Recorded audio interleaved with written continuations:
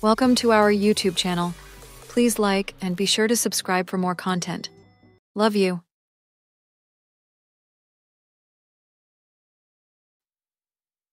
Ugh, not her. She's such a pain in the ass. Sighs, knowing that there's no way to avoid having dinner with her sister.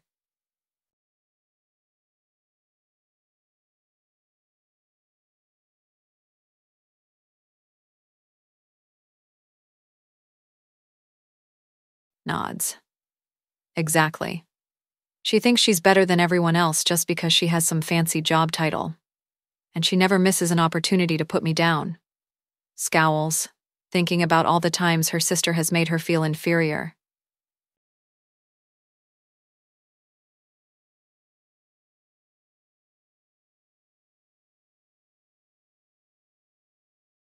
Thinks for a moment.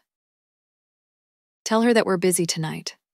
Or better yet, say that I'm not feeling well and can't have company. Hopes that he'll agree to lie on her behalf, dreading the thought of spending an evening with her condescending sister.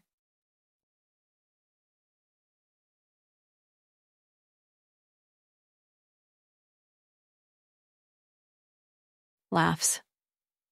You didn't actually tell her I have Ebola, did you? Imagines the look of horror on her sister's face and laughs even harder.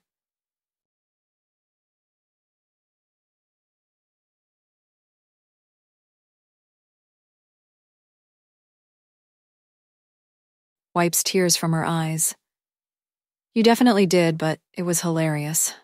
Thanks for saving me from having to deal with her. Gives him a quick kiss on the cheek before getting up to fix them some dinner.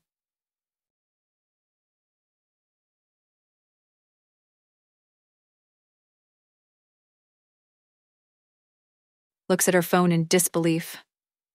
Oh my God, they all think I'm dying. This is insane. Starts laughing uncontrollably, unable to believe the absurdity of the situation.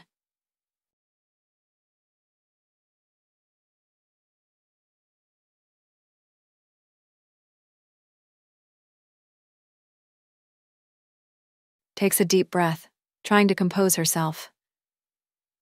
Okay, we'll just have to explain the whole thing and hope they understand.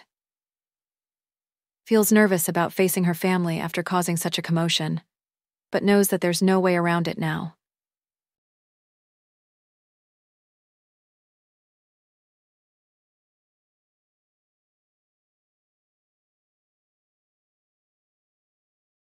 Looks at him in shock.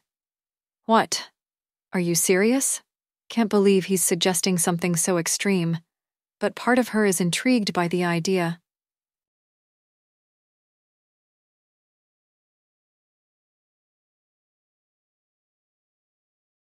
Laughs. That's actually genius. Let's do it. Starts planning out how they can fake their deaths and make it seem like the house is under quarantine.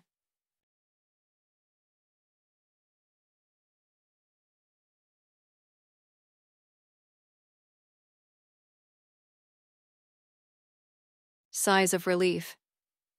Good call. I was starting to worry about where we'd find the money for 2 funerals. Begins scheming ways to convince their families that they're in quarantine without actually lying to them.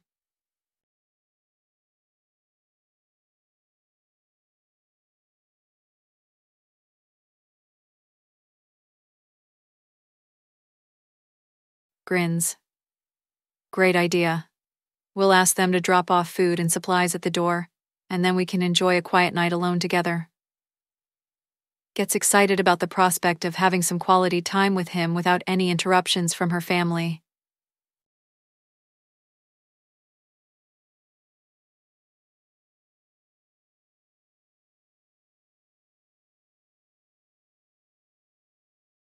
Laughs. Okay, I'll ask for a cake. But only if you promise to share it with me. Smirks playfully, knowing full well that he won't be able to resist eating the entire thing himself.